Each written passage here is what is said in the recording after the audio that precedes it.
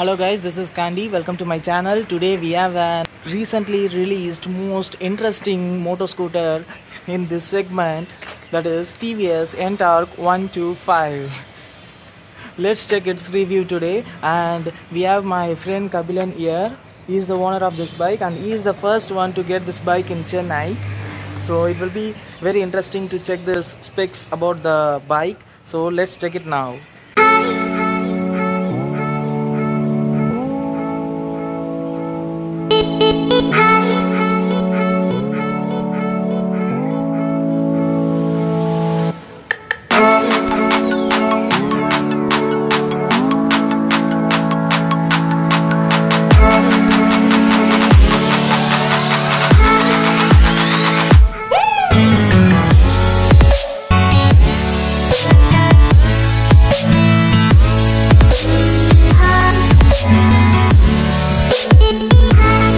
Guys, as I said before, now we are seeing the new TVS NTORQ 125. This bike looks so fresh and nice. See the details given by TVS. It looks so stunning. TVS claimed this design as stealth aircraft design, and it looks very perfect in this bike. As you can see, it is very aggressive. And the deal breaker of this bike is its engine. It is 4-stroke single-cylinder air-cooled OHC 124.79cc engine, which turns out the power's range is 9.4 PS at 7500 RPM and 10.5 Nm of torque at 5500 RPM. These power ratios are working with the very light weight of this bike, that is 116 kg. It makes the bike surprisingly quick, and its low end pickup is unbelievably superb. I have also made the top speed run of this bike and I have attached it with end of this video, so keep watching until the end guys. More interesting things are yet to come, so don't miss it. And this bike comes in 4 color variants. They are red, white, green and yellow. Today we have red variant with us and it looks very stunning in this color too.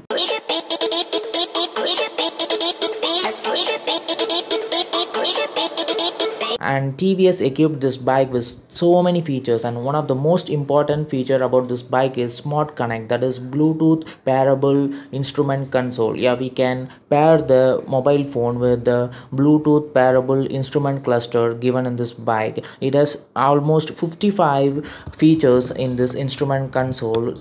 We will check those features later. And coming to the styling part, this bike comes with the LED DRL in the front that looks almost like an Chevy symbol, but TVS claim it as Batwing styled DRL lights.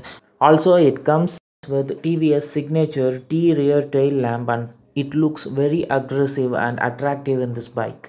TVS NTORQ comes with 220mm front pedal disc brakes and 130mm rear drum brake, and these brakes give so much confidence to brake. And I have ridden this bike in almost 100 kmph and it was so easy to bring back the bike stand still. Detailing of this bike is in another level, and quality of the products used in this bike is top notch. We can clearly see the hard work of the TVS, and we can assure that the bike is going to be a segment winner. TVS has put so much effort in the attention and detail because we can see almost perfect design and color themes. Exhaust muffler looks beefy and sporty, and it perfectly suits the design of this bike. Gabriel's looks more sportier because it is almost same as we see in the TVS Apache bikes. Fuel lid is placed over the rear tail lamp, so we don't need to open the seat cover to fill the fuel. We have 2 hooks below the handlebar and below the seats to carry our luggages, and it can carry up to 3 kgs.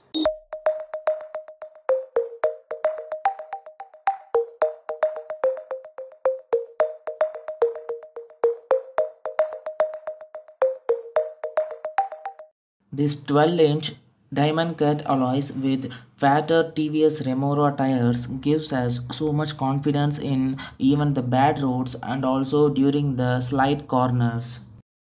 Handle grips and switch controls are newly designed and it performs solid.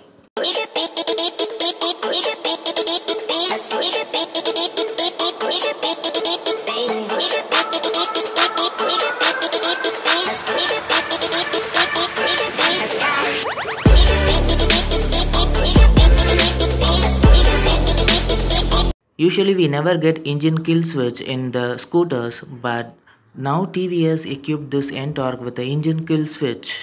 Seats are well cushioned and these twin red stitches makes it looks premium.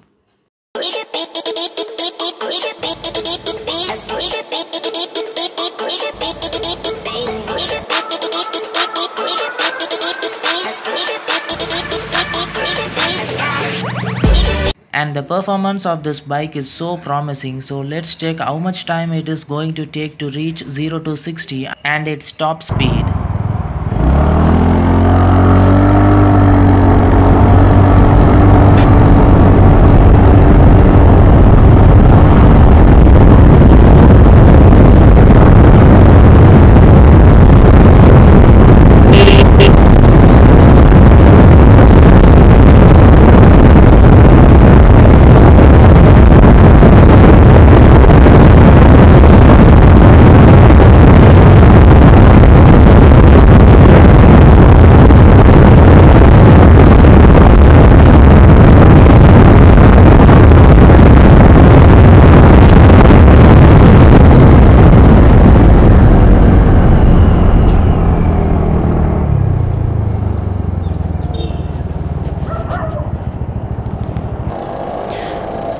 So the 0 to 60 speed I have achieved in 6.2 seconds and the top speed I could able to reach is 98 kmph. It is pretty good for this bike, and it could do more, but the road is not that long, so I could not able to make more speeds in this road. In future I will take this bike to some other long stretch roads and I will try to achieve more speeds in this bike. But 0 to 60 within 6.2 seconds is pretty impressive. I think this is best in this segment. So I could able to reach 98 kmph in this motor scooter and it doesn't feel like riding a motor scooter. I just felt like riding a bike and it felt so stable at those high speeds and I never felt any vibrations or whatsoever. In terms of power, this bike competes with Honda Grazia and Aprilia SR125. And both those bikes doesn't get such a futuristic instrument console and both of them are costing much higher than this bike. So according to price range it saves your pocket, and according to the power terms it is almost same. All those three bikes are producing same power ranges. And TVS has wide service network comparing to the Aprilia. And my final verdict is, if you are not a Honda fanboy and if you don't like funky color bikes like Aprilia, then you can definitely select this bike as your 125cc motor scooter because it costs much lesser than other two bikes in this category and it also offers the same kind of power and the quality features. And I will make a separate video regarding the instrument console features of this bike, and I will leave the link in the top of the screen and also in the description of this video. Please check it and share this video with your friends, like this and subscribe to my channel. Meet you guys in next vlog. Take care. Bye bye.